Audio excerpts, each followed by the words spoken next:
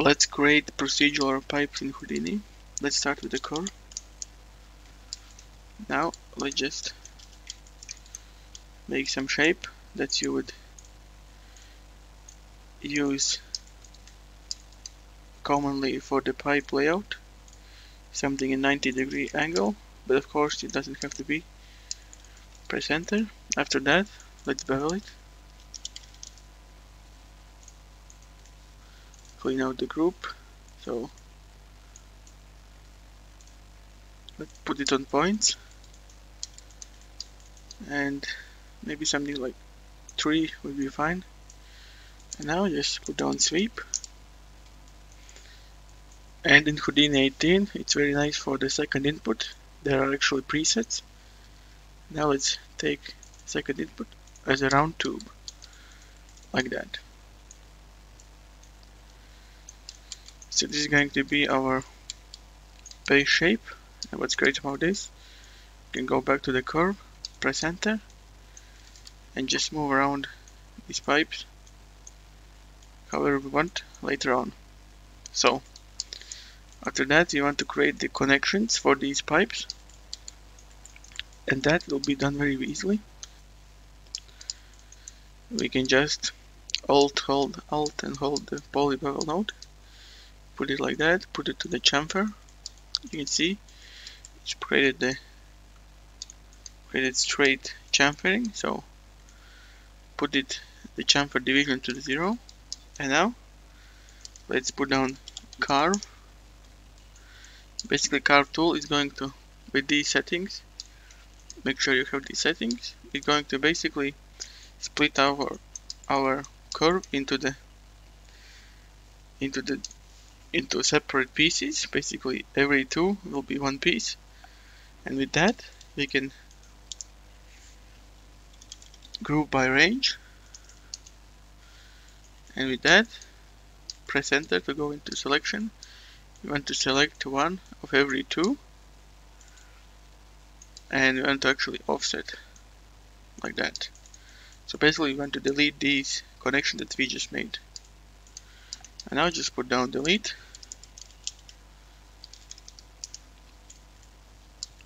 and select the group like that. Now let's create the actual geometry that we want to copy to these points. With that, we can just take a look at something like circle, put it in the X and Y plane. That's actually, if it doesn't look right for you, just try to play around with these planes, because now we have to put down a poly frame. Basically, this node is going to create the coordinates for our points at the end of these, so we can actually frame correctly these points that we want to copy. So copy to points. After the polyframe, make sure you have these settings. Actually, these two down doesn't matter, just put them first. We went to normal for our tangent name.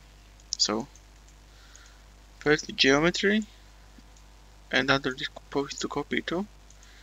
Now let's just merge them together. Let's take a look. You can see that we are making these caps, connections for these pipes. If we go back to the curve, we can move these around. They will follow very nicely. Something like that. So now let's just create something more interesting. If you take a look at the pictures of these kind of connections for these pipes, basically it's just a two pipe ends connected together. So I'm going to create something like this. Poly extrude it inside, like that, and let's create also these bolts. For that, we just have to go to back to the circle. So let's see, this is our base shape, and let's say we want to copy bolts around this shape. Let's duplicate another circle. Let's make it less bolts, and maybe let's inside. So this is the area that we are going to copy the bolts to, so like that. So now let's copy it again. Let's go to this, and let's see how big we want these bolts to be. Well, I think the heads of the bolts could be like this big. Well, we can also always just go and change it. So now let's poly extrude it like that. How big of a heads we want. So now let's poly extrude it again. But now we just want to inside. Maybe a little bit more. Like that. Now let's poly extrude it again. This is where we have to take a look how long we actually want them. So for this setup, it's actually very easily. So let's just duplicate this, copy the points. We want these bolts as a geo and this circle as a point, like that. So, and now we have copied to these points, and with this we can actually move it around, and we want to merge them together with this base shape. So just select this, and hold Alt, and just hold out of one of these circles that we just selected, like that. So now we have created this shape, and if you want to move it, just go to the very first circle. I want to extrude it a little bit more so it goes outside. Let's also create the end. So it's like there's a screw at the end that holds it all together. So like that. Let's just select this and extrude it. And maybe just a little bit. Let's take a look. You can see that we have a little bit too much, so of course if you want to, we can just go back, just bring it in like that. Of course you can also name these all that you don't get confused, and you can just import models from ZBrush or whatever inside here, so you don't have to do any modeling in Houdini. But I think it's fun in modeling in Houdini. It's fine. So after the merge, this is the new object we want to create. Just put it inside, back to this, and we got this kind of setup. We have our pipes and our connections, and of course if you go back to the curve, you just move it around, everything follows, and you can just create endless amounts of these kind of tubes. And what's great about this, since this something in the tighter third, something like that, we can just go to the poly bevel and increase the beveling. We can actually increase the separation, but also this kind of shape wouldn't really be very realistic for the actual modeling in a real life scenario. So you can also just go back, make it a little bit like that, make these a little tighter or not, like that. Now actually this tool. Now let's create another, maybe a little bit more organic tube looking tubes, and also how can we randomize this placement of these connections. So that's coming up in a second. Also, I almost forgot to mention that, of course, since we made this kind of setup, we can also always change the amount of bolts and any kind of bolts that there is. So go back to the circle and change the division amount. You can see it's going to update all of them, how many bolts actually there are. Of course, we can make it something like a switch in here between the different models that we want, so we can make how many bolt types you want, or from any other 3D package, import them and just place them so that they you can also always make changes to this asset. For the more organic looking shapes, let's create a little bit different setup. So first of all, let's create a null node, something like red. Put it on out so we know that this the shape is going to drive all of our shape bases. But now, let's say we want to create, let's put down the bevel, but we want another bevel.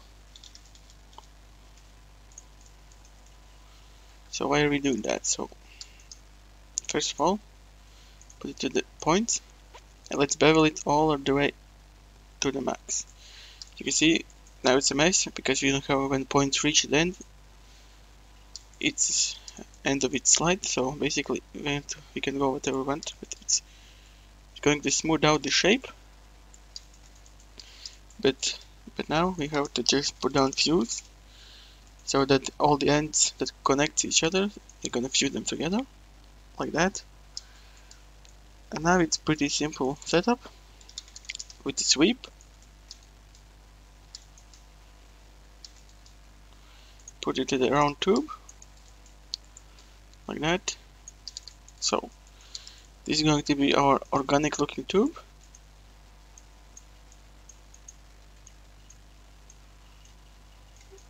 And now, as you might imagine, the next setup is pretty much the same. From the fuse node, let's put down the car. Let's split all of this tube. And now, let's just put down group by range. So let's take, we want to select maybe, we don't want too many of these, so because they're not really, it's kind of like I'd say artistic choice for you to choose where do you want these. So let's just use this and let's take a look how it's gonna look. So let's delete this.